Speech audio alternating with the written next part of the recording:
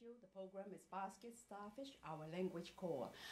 Remember, you can always type the name of the program and go to YouTube and we watch it. If I'm going too fast, again, due to the shortness of the program, I have to go really fast. My theory is that every language is just coming out from one single core. I will start it right now because time is short, okay? So I will start this. And once again, this is the basket starfish, and I believe that we are not separate tree families. Believing in tree families, we will only usher in human hierarchy, which tree comes first or which come later, and by only understanding language as sharing one single core and every single culture is just a branch, I think we can look at the world in a more equal way, and then I think that's why the tree family business need to be changed. And again, also the world now is full of this Euro-Centric view, and this Euro-Centric view of understanding everything is always a lineal thing, and always upward and downward in a vertical way. And the patriarchs took over the world, you know, and then it changed the world into a very hierarchical way. And that's why we have so many caste systems, you know, we have so many royal families that only based on the male member of the family, which is actually the reverse from the very ancient time. So I propose that we look at the same thing from a different angle. And what you saw was a root, and this is also a root, but a cross-section. So I keep saying that I am looking at it from a very different perspective. I look at it based on life, because based on my more than 20-something, actually more than 30-something years of traveling. But the last 20-something years, I concentrated in looking for the core of the sounds of the languages, okay? So this is more like Oriental and female rather than Eurocentric and patriarchal, okay? So I propose that we actively look around just 360 degrees outward or inward, instead of keep looking down and up like that, you know, forming a very hierarchical point of view that determine our way of looking at the people around us too, okay? So once again, I use this image, you know, because all over the education system now, whenever they talk about the Ice Age, you can always see an image like this. But I will propose an image like this, you know, instead of, you know, everything in a cold region, you know, because this is a Eurocentric and patriarchal view, and you will actually see a more normal view from a very tropical place. You know, the source of origin is always grass, and then even if you look at this, you know, you will always notice that there is a soft power behind it, who made all these threads and things that tie the animal skin up. It's always the female. And in my past programs, I always, you know, stress again and again that without the humble little mat or the carpet on the floor, no man can actually sit down and perfect the stone tool. So there's always a bilateral, you know, development of human development. So no man can develop, you know, human culture as it is now without the female help, okay? So this program this week, you know, I will continue talking about the sound of the grass, you know, which is also a source of life. I put this sound, you know, in red because all the following slide you will see that it is the S, you know, that also dominate a big part of our human speech in sound, okay? So as I said, grass is a source of life. It's also a source of our words. And if you will see that, you know, instead of showing you everything lineal, you know, I keep turning around and telling you that everything goes in a cycle, and also, you know, they like a big bang, you know, goes out from a center. And if we take our Sumerian pictograph, you know, cuneiform, I should say, this is sas, meaning a piece of grass, okay?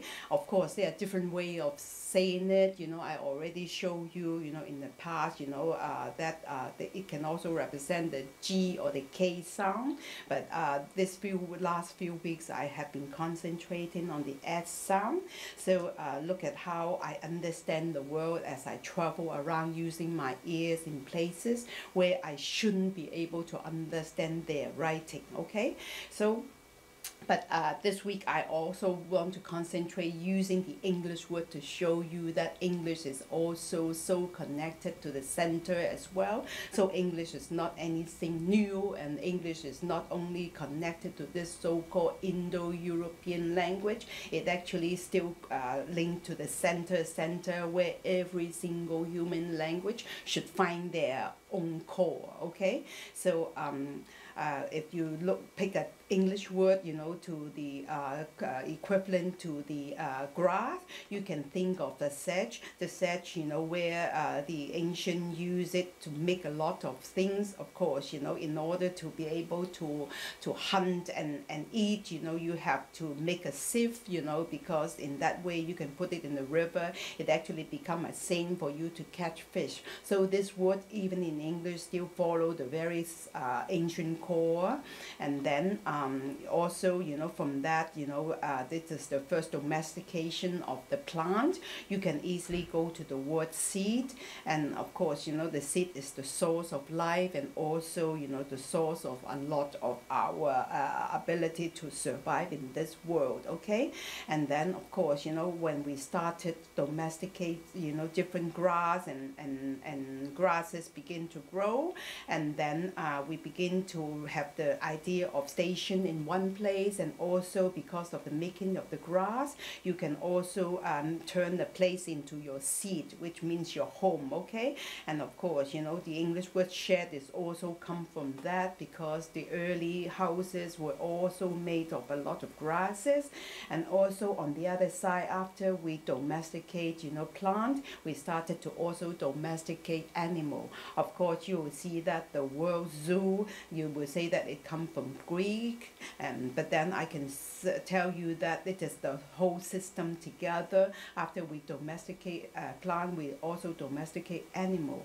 And then that's why in English word you still have the word sarsi. Sarsi, in a way, if you look it up, you know, it means, you know, someone full of spirit, you know. So it is actually in a good sense. But of course now slowly in life, the meaning also keep changing. Sometimes it can be used negatively, but you will see that this word, you know, as the grass, and then this is the growth spirit of the grass. If you go to a place full of grass, it is a place full of animal as well. Okay, so apply it to human beings. Sarsi is also a person with a lot of spirit, you know, very positive. And also, because we begin to domesticate all these plant and animals, and then it comes to the idea of the same, you know. The same is at that we begin to gather things up, we begin to you know, accumulate things, and then also come to the word sash. Sash is when we started to trill things and make our robes and make our clothes, and then the sash is also one of the word. But then because we start to gather things up, you know, this sash is kind of used in a different sense, because this one easily linked to the what you think is the Persian word shah. Shah is the head of the line. Sash is actually the line, and shah is the head of the line. And by that time we already, you know, link all this word to the human lineage. And if you stay with the program until the end, you will see that all the European royal family, they were all wearing this blue sash, and this is, you know, from the ancient time. It was already there to show the line, the lineage of that royal family. But of course, you know, it transferred from the female side to the male side. Okay, so this week I will basically cover all this. The following slide, I will just give you a number of English words to show you how easily words are connected by the simple sound. Okay, so now I travel around the world, you know, I always catch that core sound, and then the S core sound is has a lot to do with life's basic. And so again, I show you this SARS in Sumerian. and gradually this grass was weaved into, you know, a mat, and then they still carry the sound sa, and then what they call is a reed bundle. You know, when you bundle reed up, you know, actually you can use it as a trap, you can use it as a wall, whatever it is, still carry the sound sa, and I will show you in real pictures like this so you understand better what I mean. And then now I'm showing you Chinese oracle bones. And then the sound it carries is also say, sow, or see. It has a lot also to do with sieve and also the net of catching things. And you will see that, you know, image-wise, you know, they actually very similar to each other. This is Sumerian right here, and this is Chinese right there.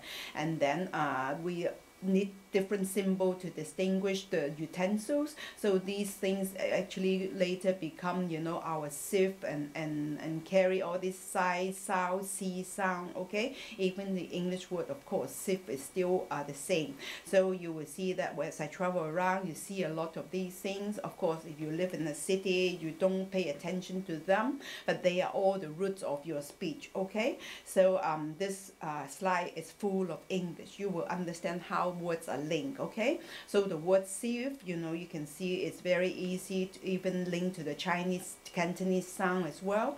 And then the sieve, and then the saying as the net that catch fish.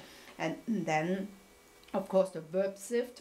And then when you sift, you actually to separate the grain, you know, from the husk. So you will see that it still carries on. And the word sow is to distribute the scattered around the seeds, you know, so because you separate them, and that's how you sow the seed. And then, of course, you know, just by the action, you have shake, shock, shiver. And then this gradually change, you know, from the sieve itself, its shiver becomes you, the human being themselves. And then, of course, you know, the seismic, as I said, you know, it actually to do with earthquake, you know. So all these words, either from shaking the sieve or to you shaking or the earth shaking, all from the same core, from the same idea, okay? And of course, you know, this word, you know, soak is actually a Turkish word. I remember when I lived in Turkey in the 80s, you know, the first word I learned in the winter was when I was so cold, when I was shivering, and I just learned the first word, you know, by the people around me telling me soak, soak, that means cold. And of course, you know, if you transfer it to English, it's definitely just like the shock word, okay? So actually a lot of the language actually transfer from one culture to another like that, not as the linguist would tell you, because people travel, people carry their word. They do not depend on their dictionary. It just depends on their personal experience, exactly like how I pick up languages, okay? So also from here, if you can picture, you know, the mat itself, it can also change to the seat. And even in Egyptian hieroglyph, you will see that this so-called throne and chair itself already carry this sound, the seat, okay? So you can imagine the same weave, you know, you just elevate it. It's still a seat for us till this very day. Of course, in English, you have the seat of the sedan, and then depends on how you sit, okay? And then, of course, you know, that seat, so-called seat, is just not a normal seat, because this seat is carried on the head of Isis, the mother goddess in the ancient Egypt, you know. And then for them, this seat is actually to sit there to give birth to babies. So you will see that this is actually carry a very strong word. That's why the word seat and seat is actually very, very similar even in English. So every single culture developed their meaning in their way, but you can always find that if in a culture some word disappear, it will actually reappear in another culture. That's how I always find words, just according to their sounds, okay? So the seed, and also the word sire, of course now you understand sire as the male parent, you know, of the family line. So, and also semen, because it also links to the seed as well.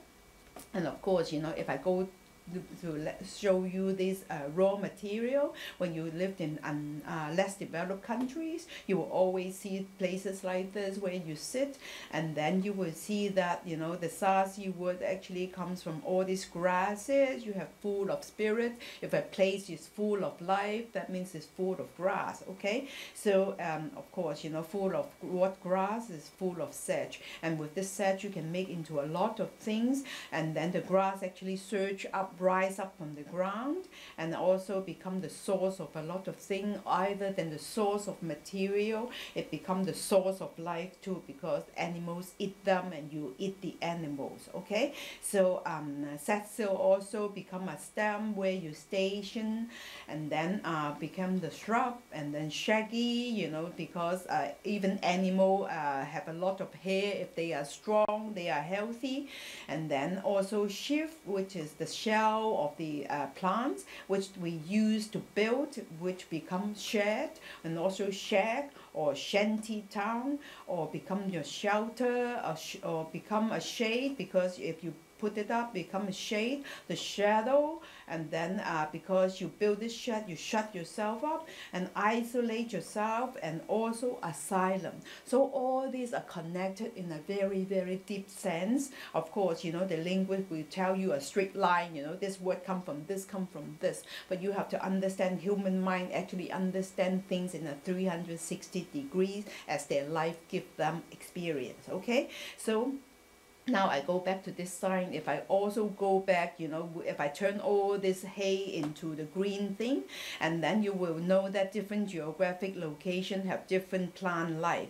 Okay, there's a bunch of moss, and then you will say the sock and the socky place. You know, all these words also come from that idea of the very wet grass or underneath you. Okay, so also because of the ground, you also use this to put some to weave something into your shoes. So you see in a place, a short place, you also wear a short, which is your shoes. Okay, so all these are English words. They actually connected in real life, not connected in a linguistic way. Okay, so I show you this because this is the Chinese, you know, way of writing a sieve, and you will see that the sieve is gradually it's become something like this. Of course, this is a sieve for flour. We develop different kinds of sieve, but because sieve is kind of transparent, everything comes through it, you can actually select good things out of it, and that's why the sieve itself actually become the symbol of our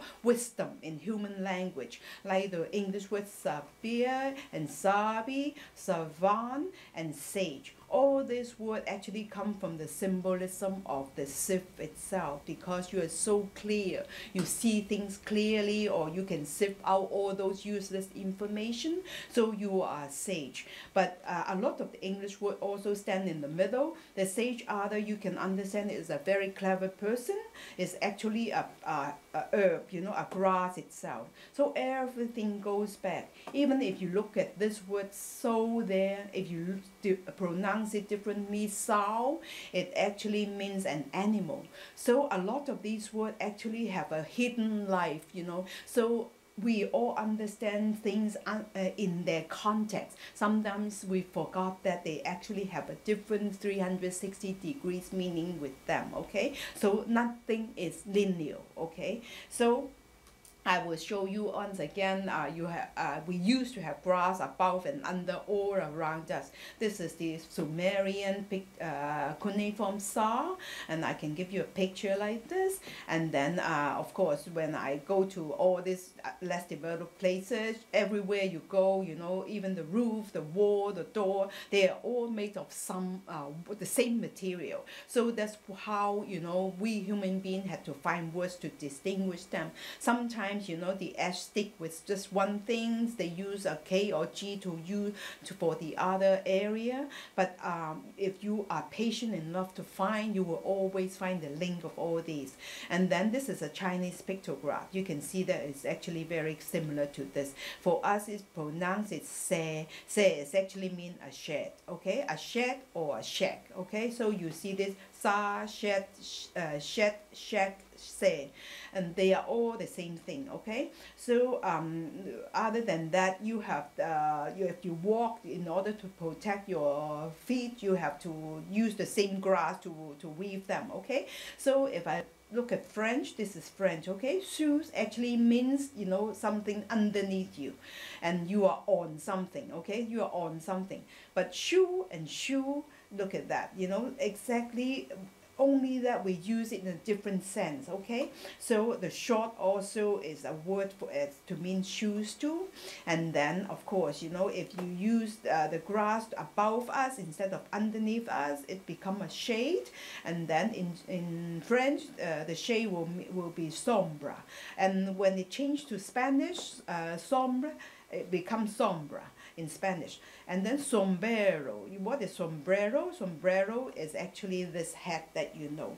So you will see that, you know, every single culture develop their words according what they have at that moment in front of them. So it is not a lineal thing like the linguists keep telling you. Okay, so I will also show you the core sound in other systems, after showing you so many English words. So these are the Sumerian sa, sound. From the pictograph, you can understand either it's a piece of brass, a mat, or some reed bundle.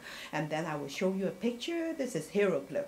So you can see the hieroglyph, all these different plants, you know, from Upper Egypt, Lower Egypt, whatever they are, they still carry all this same sound. And of course, you know, this I can show you because I lived in Egypt for a while, and then you will see that this is the grass, what they mean. Okay, the pampa grass right there.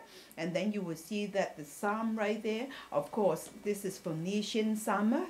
So, a lot of the will tell you summer means the sky, but I can tell you that summer actually means to gather things together.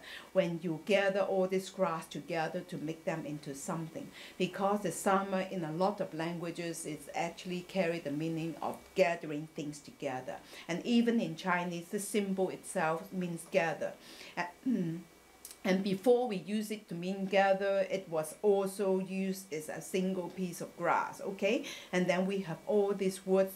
You can see this is the early picture, this is the later writing, early picture, later writing.